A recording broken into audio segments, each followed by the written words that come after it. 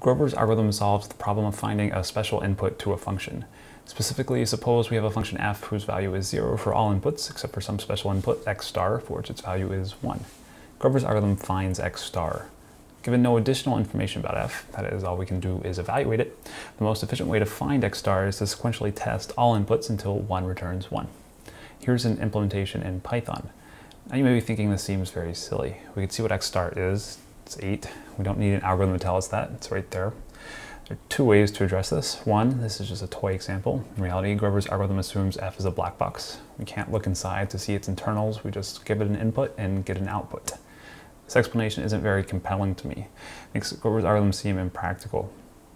The explanation I like better is that this problem is equivalent to function inversion, which is very practical. There are many functions we know how to compute but don't know how to invert. The security of password storage relies on this. In this context, these difficult to invert functions are called hash functions. Password cracking is inverting a hash function. It's straightforward to modify the initial implementation of Grover's algorithm I gave to invert functions and specifically invert a hash function and crack my password. The quantum version of this problem deals with vectors instead of numbers and linear transformations instead of functions. The function f becomes the linear transformation O for oracle. O acting on any basis vector x aside from x star produces x, and O acting on x star gives negative x star. O can be concisely expressed in terms of the function f from the classical problem. The problem that Grover's algorithm solves is, given the oracle O, find the vector x star such that O acting on x star equals negative x star. Grover's algorithm outperforms the classical algorithm by making use of the fact that a quantum system can be in a superposition of classical states. Passing a superposition through the oracle essentially allows us to check multiple classical states simultaneously. So to check all of the classical states at once, we pass the uniform superposition through the oracle. However, though x star has been marked at this point, we aren't done. We don't ever get to observe a quantum system in superposition. It collapses to one of the basis states upon measurement. If we were to measure the system at this point, it would have an equal probability of collapsing to any given basis state, so we'd be just as well off guessing at x star. The problem is figuring out how to make the fact that x star is special measurable. It's helpful to look at the case of a single qubit system where x star equals 1. If we follow the application of the oracle with application of a Hadamard gate, we can easily discover x star with a measurement. Let's implement this. The oracle in this case is simply the poly z gate, and we're already familiar with creating the uniform superposition and Hadamard gates. Making a measurement after creating the uniform superposition tells us nothing. Making a measurement immediately following the application of the oracle also tells us nothing, which illustrates the initial problem. The fact that the special state has been marked doesn't make it measurable. The solution in this case is to apply another Hadamard gate. This isn't exactly what Grover's algorithm does, but it's an easily understood mimicry, and if we look closer, it contains the germ of the idea. We start with the uniform superposition, mark the special state, then increase the amplitude of the special state at the expense of the amplitudes of all other basis states. If we continue to repeat this procedure, at some point the amplitude of x star will be sufficiently large that we'll have a good chance of collapsing the system to x star upon measurement. Grover's algorithm can also be understood geometrically. The state of the system lives in the plane spanned by the uniform superposition and x star. The oracle reflects the state about the horizontal axis, and a reflection about the uniform superposition will bring the state closer to x star than it initially was. Repeating this procedure gets us closer and closer to x star.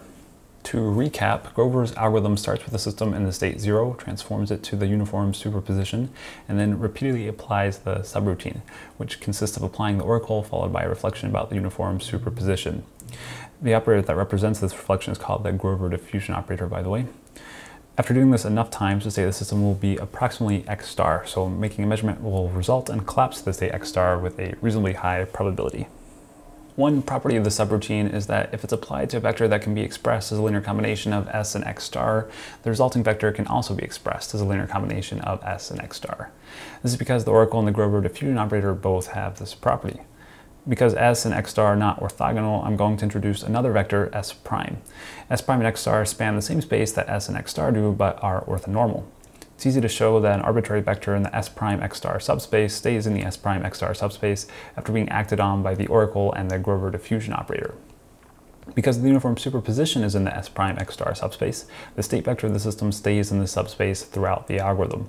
Further, not only does the state vector stay in this two-dimensional subspace, but it also stays in the further restricted space where the coefficients in front of s prime and x star are real numbers.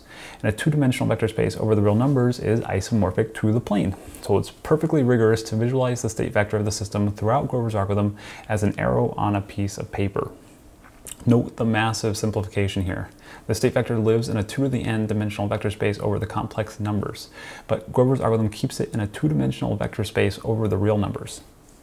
Understanding Grover's algorithm is tantamount to understanding O and D, and thanks to the previous argument, we can think about these geometrically. O is a reflection about S prime. In general, the linear transformation that represents a reflection about a normalized vector W is 2 times the projection onto W minus the identity transformation. This is precisely the form of the Grover diffusion operator, which turns out to be nothing more than a reflection about the uniform superposition. So the subroutine performs a reflection about S prime followed by a reflection about S. If the angle between our state vector and S prime prior to applying the subroutine is phi, then the angle between our state vector and S prime after applying the subroutine will be phi plus 2 theta, where theta is the angle between S prime and S. So the subroutine rotates the state vector 2 theta closer to x star with each application. Since the initial angle between the state vector and S prime is theta, after applying the subroutine r times, the angle will be 2r plus 1 times theta. Because psi of r lives in the S prime x star plane, we can write it as a linear combination of S prime and x star. The coefficient in front of S prime is cosine phi of r, and the coefficient in front of x star is sine phi of r. So the probability of finding the system to be in the state x star upon measurement is sine squared phi of r. The goal is to maximize this probability. Sine squared achieves its maximum of 1 when its argument is pi over 2. This is just another way of saying that when phi is equal to pi over 2, psi of r is equal to x star. So the probability of collapsing to the state x star upon measurement is 1. Theta is equal to the inverse sine of root 1 over 2 to the n, so phi of r is equal to 2r plus 1 times the inverse sine of root 1 over 2 to the n. For mod n, we can use the small angle approximation and replace the inverse sine of root 1 over 2 to the n with root 1 over 2 to the n. So phi of r is roughly equal to 2r plus 1 times root 1 over 2 to the n. Setting this equal to pi over 2, we find that we only need to apply the subroutine around root 2 to the n times to maximize the probability of collapsing the system to the state x star upon measurement. So Grover's algorithm only requires root 2 to the n queries to the oracle, whereas the best we can do classically is 2 to the n queries. To get an appreciation for the difference between the two, consider the case where n equals 30, and each query to the oracle takes 1 second. The classical algorithm would take around 30 years, whereas Grover's algorithm would be done in less than 10 hours. It's the difference between working one day and working every day of your life. Grover's algorithm can also be understood algebraically. The algebraic equivalent of the state vector lying in the S prime x star plane is that all basis states in the expansion of the state vector have the same amplitude, alpha r, except for x star, which has amplitude alpha r star. O affects the amplitude in a straightforward way. D is trickier. The inner product between S and the state vector after it's been acted on by O is equal to root 2 to the n times the average amplitude of the basis states in the expansion of the state vector after it's been acted on by O, mu sub r O. So the result of applying O followed by D is to reflect the amplitudes of all basis states across mu sub r O. The result is that the amplitude of x star gets larger and the amplitudes of all other basis states get smaller. That's why this is called the amplitude amplification trick. So long as mu O is positive, alpha star increases with each application of the subroutine. This is the case when alpha star is less than 2 to the n minus 1 times alpha. How many times do we have to apply the subroutine to have at least a 50% chance of collapsing to the state x star upon measurement? That is, to have alpha star at least 1 over root 2.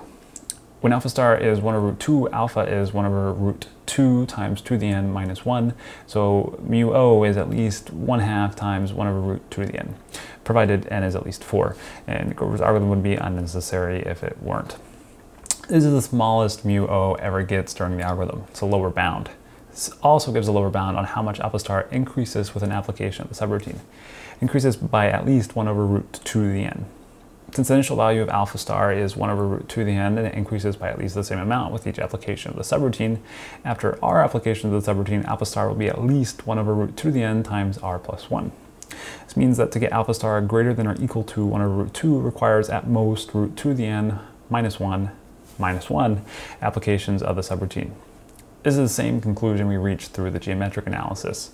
We only have to query the oracle a number of times proportional to root 2 to the n as compared to 2 to the n times in the classical case. Grover's algorithm is a quadratic speedup. The first step in implementing Grover's algorithm is to transform the state 0 into the uniform superposition, which we can do by applying a Hadamard gate to each of the qubits. The oracle changes depending on the application, so it has no general implementation. So next and finally, we have to implement D. Figuring out how to implement D is simpler if we think about it as a reflection about 0 preceded and followed by applying a Hadamard gate to each qubit, rather than as a reflection about S. It's equivalent to a reflection about S because applying H to an arbitrary vector followed by taking the inner product with 0 is equivalent to taking the inner product with S. This is true because H, like all other transformations implemented by quantum gates, is a unitary transformation.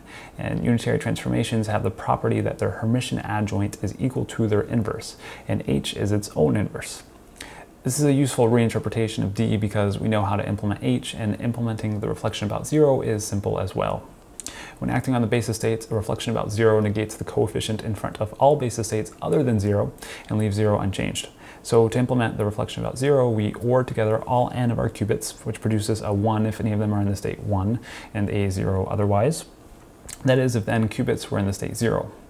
We then use the result of the OR as the control bit on a controlled knot acting on the state 1 over root 2 times 0 minus 1.